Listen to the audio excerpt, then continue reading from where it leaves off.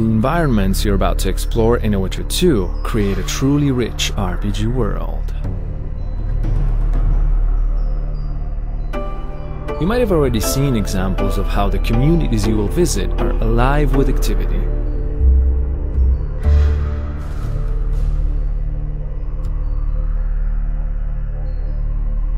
But that still leaves much more to see and experience. A wide range of distinctive locations and environments that comprise a cohesive and highly immersive world. Like every great fantasy saga, The Witcher 2 involves a journey that's both emotional and geographical.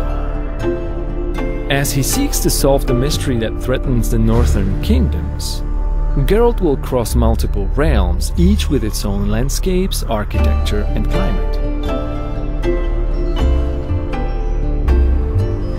In The Witcher 2, you'll experience numerous types of open locations, such as cities, fields, forests, and many different enclosed ones like taverns, caves, or dungeons.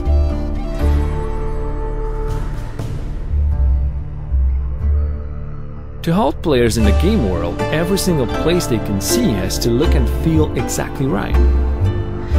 Everything has to fit its surroundings, every bush, every plant, and every single rock. So, for example, before placing the trees in a particular location, we considered things like the terrain, the humidity, and the sun and wind conditions, and only then we could choose the proper types and decide exactly how each one should look.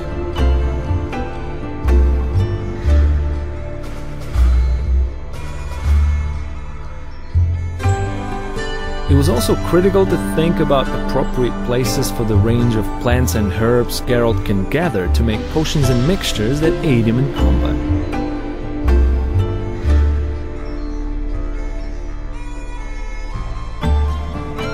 Similar demands arose for other locations like places of power and monster nests.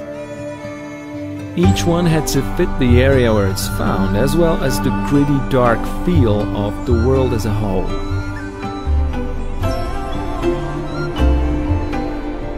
Another important concern was to have an appropriate architectural style for each race in the world. To create the dwarven city of Bergen, for example, we looked at a number of different concepts, then put in a huge amount of work to translate the ones we chose into actual models and interiors. We believe we achieved exactly what we wanted. The dwarven structures reflect the race. Rough and tumble on the outside, but warm, friendly and comfortable inside.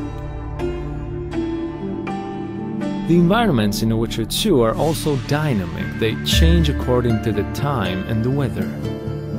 What's more, these changes aren't just visual, they affect the world. People work and shop during the day, sleep at night, eat at meal times, and visit the tavern and play dice during their leisure time.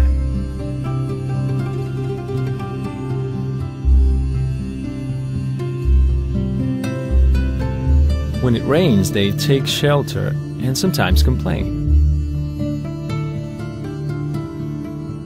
Naturally wild areas away from civilization tend to be more dangerous. You're more likely to run into thugs, monsters and other enemies, especially at night. Certain places can change according to the choices you make and how they shift the storyline. You may not even see some locations until you decide to replay the game in a different way.